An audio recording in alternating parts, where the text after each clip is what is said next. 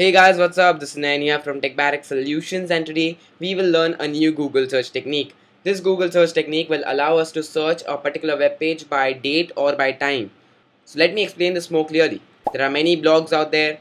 Some blog provides reviews, some blog provide tech reviews or tech news or something like that. Now every post that is made on a blog has a timestamp and a date stamp which is associated with that particular post.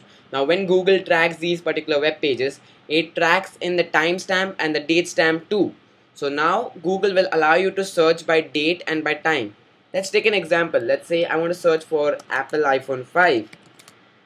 Apple iPhone 5 was unveiled on 12th September. I know the date. So I want to search all the results only from 12th September till date. So what I can do is that I can go to search tools on top and then click on anytime, and then there are a number of options. Either I can search the past hour or the past 24 hours or the past week or the past month or the past year.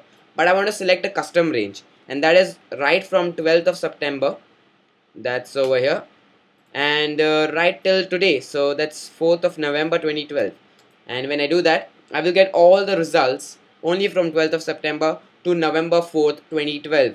And as you can see, Apple, iPhone and 5 are going to be taken as three different words. If you want to search them together as a single word, you need to use the quotation technique, and now Apple iPhone 5 is a single word, and I'm getting results only from September 12th to November 4th 2012.